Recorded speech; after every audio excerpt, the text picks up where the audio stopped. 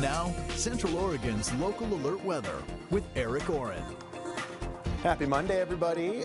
We are here at the beginning of our week, and if you're headed to school this morning, here is your bus stop forecast for the day. It's going to be a nice dry one, and we should be in the 50-degree range this morning, so a little bit warmer morning than we've had over the past couple of days. No precipitation in the forecast today, but because it's still in the 50s and we're getting closer to that temperature change, I would not be surprised if, again, your parents make you bring a little sweatshirt, maybe a little jacket with you. Don't fight them. Just do it. You can take it off when you get to recess. They won't even know about it.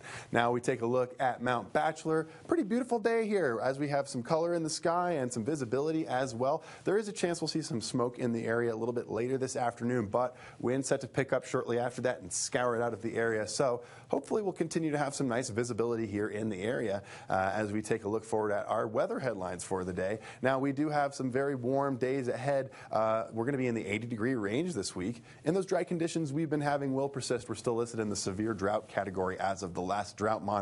But our air quality is pretty good in the area today. Like I said to you, there's a chance we'll see a little bit of smoke later today, but it shouldn't change our smoke forecast all that much. Now let's take a look around the Pacific Northwest here. There's a little bit of pressure activity moving its way across Washington here. It's bringing some cloud cover into our area, maybe keeping the northwestern part of the state just a hair cooler, a couple degrees, and it can increase some wind speeds just a little bit to the north of us. And let's take a look at where that cloud cover may end up over the next couple of days. Now, by tonight, for the most part, cloud cover going to gather just west of the Cascades here and stay pretty much out of our area.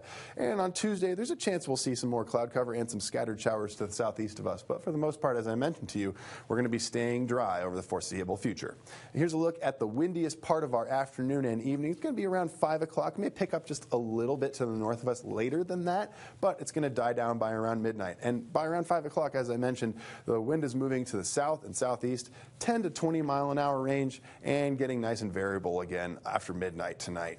Now, the smoke forecast is going to reflect that as well. You can see a little bit of smoke concentration making its way into central Oregon by around 3 o'clock this afternoon, but winds picking up here and moving all that smoke just out of our area, so shouldn't affect our smoke or air quality forecast too much over the very short period here ahead. Now, as of right now, we are in the moderate to good air quality range.